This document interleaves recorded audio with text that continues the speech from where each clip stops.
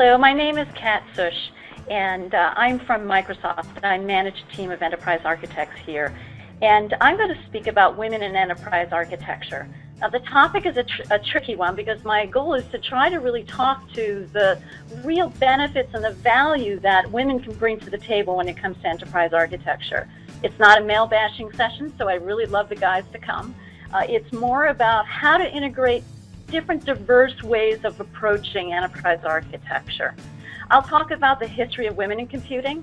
Some may be surprised about how women have been involved from the beginning.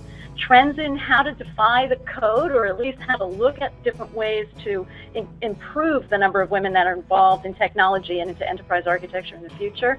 And then I'll talk specifically about how women and other diverse folks can take a different tactic or a different, more collaborative approach to how they engage with enterprise architecture. Then we're going to talk about the future and how do we change the fact that there are so few women in enterprise architecture today.